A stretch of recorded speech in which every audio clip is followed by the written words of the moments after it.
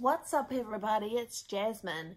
This weekend I was watching Lyxfällan, which is a Swedish TV show about people who get into lots of debt and they are finding it difficult to make it through the month.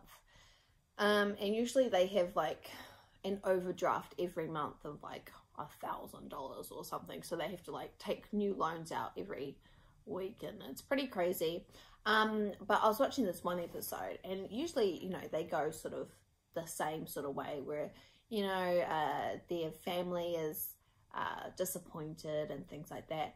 But this episode was a little bit different because he had a girlfriend who broke up with him because she just decided that enough was enough. She was sick of all the lies and things like that, because he would buy new stuff all the time. And then he'd lie about how much it costs and like why he bought it and things like that. And so she had had enough. And then later on in the episode, they got together in like a therapy session to sort of talk about things because she was still like a friend to him. And throughout the whole episode, they were sort of playing it along as though they might get back together.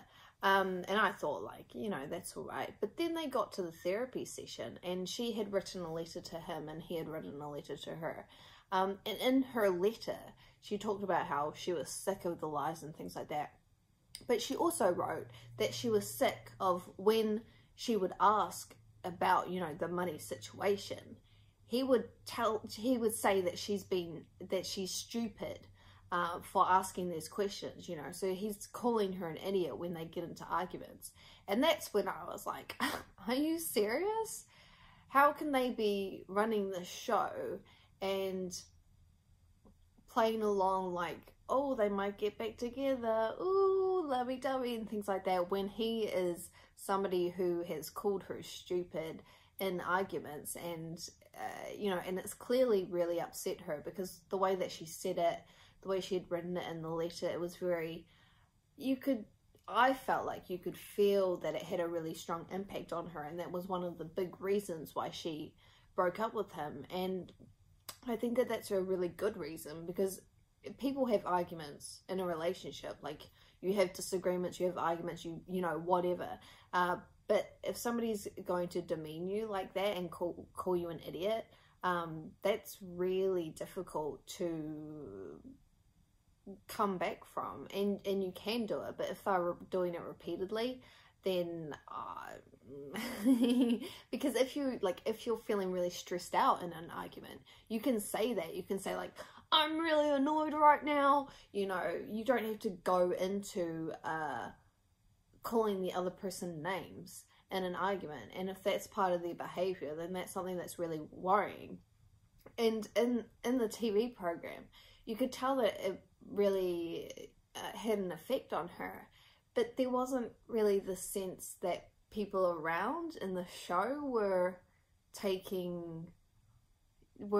listening to that, you know, because the therapist, he didn't really say anything. Like, if I was the therapist, I would say, you know, like, that must have been really awful. Like, that must have really felt like he was attacking your self-worth, you know, and that it's good that you guys aren't together anymore because it's obvious that, you know, the relationship went into a toxic place.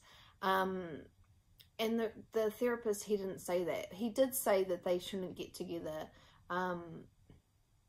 That he said that the goal shouldn't be for them to get back together. It should be about him getting better for himself, because if he goes along thinking that if he gets better, he stops his shopping, he stops the lying, he pays back his loans, and then he thinks that she'll come back, and she does come back, then he'll just slip right back into his old ways. And I think that that's reasonable, but I think that the more serious point is that she shouldn't be with someone who talks to her that way. And whether or not he gets better, I mean, you know, just because somebody stops lying and stops buying things doesn't mean that they stop being someone who resorts to attacking, you know, your person in an argument. That takes a lot of work, I would say.